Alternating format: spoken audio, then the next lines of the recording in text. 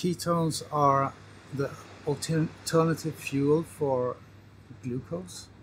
So when your glycogen stores are getting depleted and the body senses that you have very low insulin, it will create ketones from your fat, breaking down your fat in your liver. It will first signal to the glucagon that release the fatty acids from your adipose tissue, which gets into the liver, and the liver forms the first ketone, the primary ketone, which is acetoacetate. This ketone can be used as a building material for ATP, which is sort of energy in the cell. That is energy, exactly. So that's only the first ketone.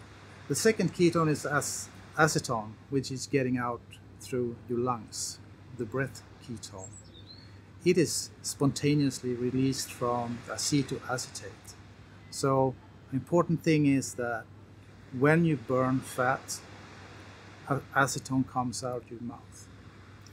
The third ketone is beta-hydroxybutyrate. That is the storage ketone.